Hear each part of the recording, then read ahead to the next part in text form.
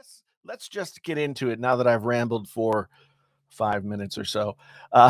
LG. I mean, I feel like we've talked about this almost exclusively for the past several weeks. But the thing is, LG has now finally officially announced that they are no longer going to be in the they're no longer going to be in the smartphone game, which is a bummer, a big time bummer for me, especially, and for a lot of other people, I'm sure. But yeah, they've not been doing very well in the smartphone game here for quite a little bit of time, and now they are leaving the smartphone game entirely. In fact, if I understand correctly, there will be no LG phones released this year, at least not flagship phones. And they're going to be out of the game here within the next, I think by July, they were going to have everything totally shut down.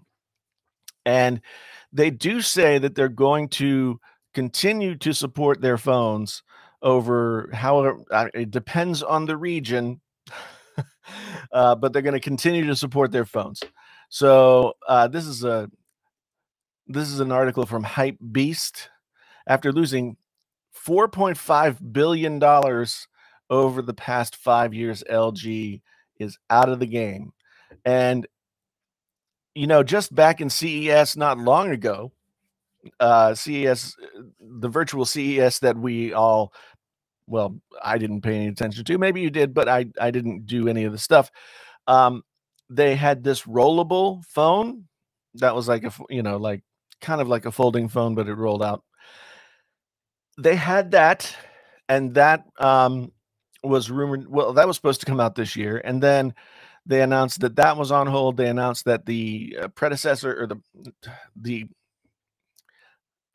follow-up language, the follow-up to the V series this year was going on indefinite hold, and we had heard these rumors all over the place that LG was going to step away. I guess they tried to find buyers for either their entire deal or they tried to find buyers for their US market. There was talk of a Vietnamese smartphone company that was talking to LG about buying their smartphone business, at least in North America, and it didn't happen. It didn't happen for whatever reason. I don't know. And so LG is hanging it up. I mean, if you lose $4.5 billion over the course of 5 years? Is that what they said? Yeah, over the course of the past 5 years. If you lose that much money over the course of 5 years, I guess you could say that you're not doing so well. And Chris says here, like, LG TVs are great. Yeah, I have an LG C9 that I like a ton. It's a great TV. And so LG is a really good company. And LG made really good phones.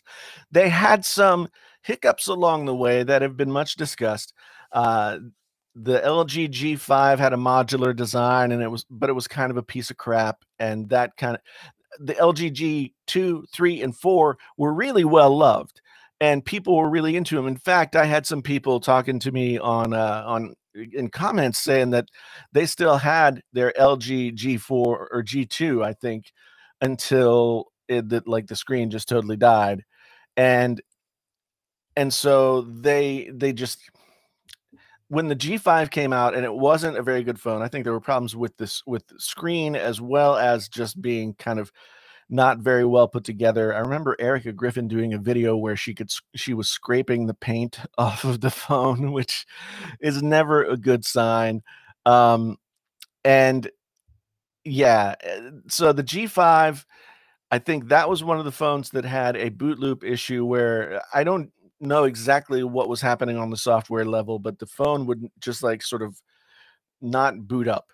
It would just get into this cycle, and then it basically bricked the phone. And there were several models of LG phones around that time that had that problem. but LG did fix that problem. It never reemerged, and that was 2016, I want to say, maybe a little bit earlier. So LG fixed that problem. Never had it happen again. The V series came out around that same time. The V10, which was a really cool and bizarre phone. Not only did it have a high quality headphone jack, but it also, I mean, it had a stainless steel frame with stainless steel rails on the side. It was had a little secondary screen that was like a ticker that would show you all your different stuff, and you could use it to quick launch things. It was a really cool phone, and I really liked it.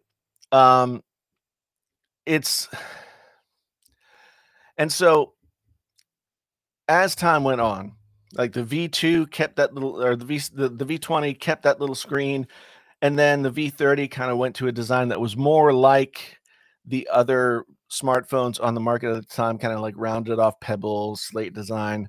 Um, and LG, now I'm not going to blame I'm not, I have other people that I'm going to blame in this live stream, but LG is not blameless here. LG was not very good at promoting their phones. LG did not uh, LG did not market their phones effectively, which doesn't make any sense to me at all. They do one commercial for one of their things, like one of their phones once a year. And the last one that I remember is a Joseph Gordon-Levitt starring commercial where he was using the V30, I think, and running around and doing all kinds of things. They kind of marketed the phone as like a creator on the go kind of phone, which is what they did with the V series early on. Um, it had, from the V10 to the V20, we went from, not a quad DAC to a quad DAC and a headphone amp. And then they went and kept that headphone jack. I mean, for a major manufacturer, like they they still were the number 4 seller of smartphones in the US in the past year. So for a major smartphone manufacturer in their flagship phones, after everybody else had ditched the headphone jack, and technology is very much a follow the leader kind of game, they stuck with the headphone jack. In fact, they stuck with the headphone jack to the point where they they were like not doing what anybody else was doing. In fact, they went the opposite direction and made it the best headphone jack that you could get on a phone. But they never advertised the phone to, I think, the target market for that kind of phone, which would be the audiophiles, the people who love to listen to music, the people who pay for high quality Tidal or any of that kind of stuff. They didn't market the phone as like the audio like aficionados phone for whatever reason. So marketing was bad. And as Michael says down here in his little uh comment, the second part was LG was never very good at supporting their phones with timely software updates, whether that be timely updates for the operating system, which is the one that you can see and you get all excited about, but also like the security updates were often delayed, and that's somewhat of a bigger deal, especially if you're using the phone for business. And those are the things that LG didn't do well. Like here's a story for me from trying to connect with LG and get in touch with them about doing more with covering their stuff. Um, I went to CES 2020, and I went to the LG. They had some companies have like a little booth. Some companies have like a giant room all to themselves. Samsung, LG, they just have a giant space all to themselves and stuff spread out all over the place.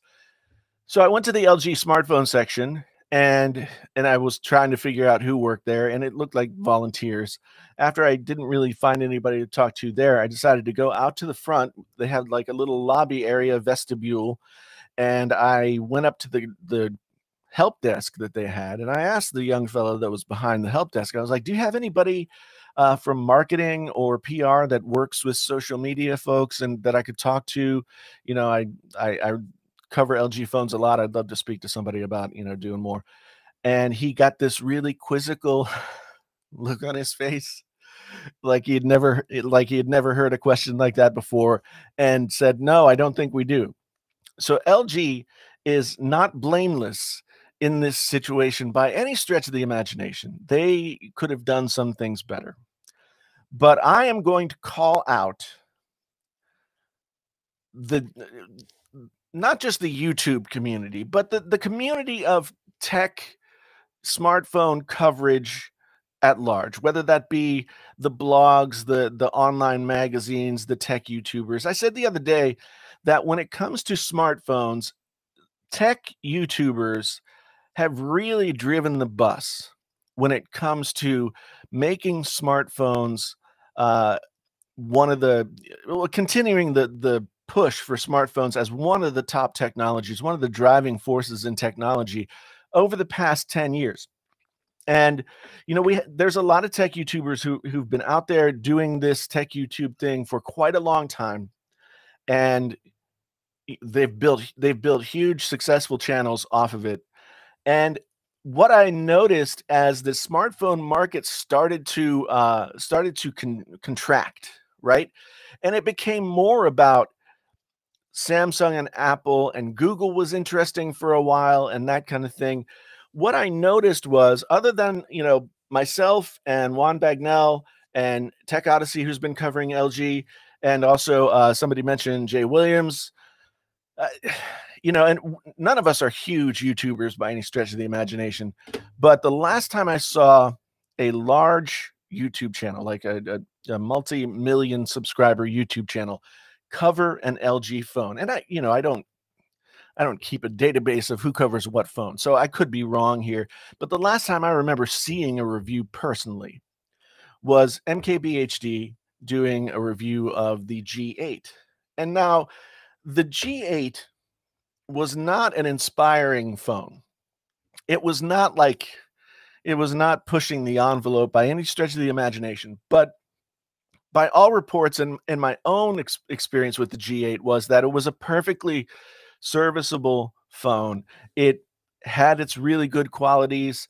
It had a lot of things going for it, but it wasn't part of the Samsung Apple battle for supremacy. And the tone of his the tone of his review, if you could even call it a review, was somewhat dismissive, and the outcome of it was that you were made to think that this was a total, like, piece of garbage phone. Maybe I would feel I haven't watched the video since it came out, but I remember being really angry because he was being so dismissive of the phone, and I felt like now I've talked to Marquez before. He is a really great guy, and this is not an attack on him personally, but I was disappointed with the way that he covered that phone because he just seemed to dismiss it, and there was no risk involved for him to really, like, kind of slag it on the few things that weren't great about it. And when you're Marquez Brownlee and you have the ability, not the abi- when you have the I guess audience that he has, the breadth of his influence on the smartphone game, you can sink or swim. You can just, like, totally torpedo a product, maybe without even realizing that that's what's going to happen, but totally torpedo a product, and in some cases, like, an entire company out of the water.